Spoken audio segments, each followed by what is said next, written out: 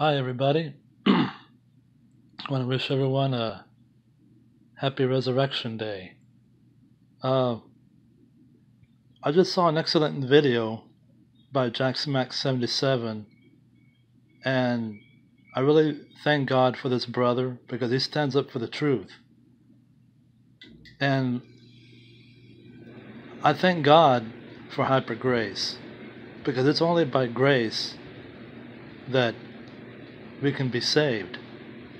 I have been saved by grace, not of any works that I've done, because if it was up to me, I'd never make it.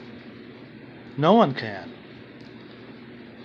The Bible says in Ephesians 2:8-9, "For by grace you have been saved through faith, and that not of yourselves, it is the gift of God, not of works, lest any man should boast." And Jesus said that whosoever believes in him has everlasting life.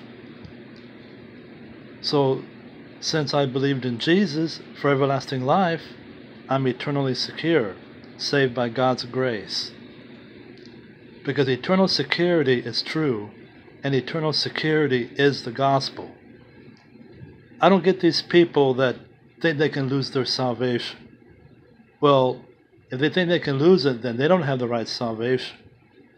Because the salvation I have, Jesus gave to me, and it can never be lost. I have a salvation that is secure as God Himself. And I thank God for that, because for a long time, many years ago, I was messed up.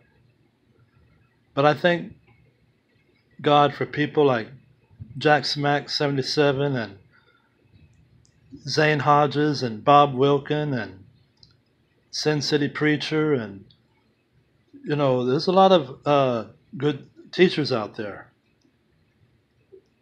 And I believe God has used them, because there's a lot of deception out there. There's a lot of people that think they're saved and they're not, because they're trusting in their works.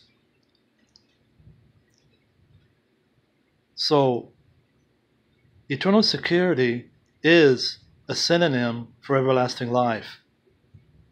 And I thank God that I can go to bed at night and not worrying if I'm going to wake up in hell, because I can't go there. Even if I try to go there, I can't go there, because all my sins have been paid.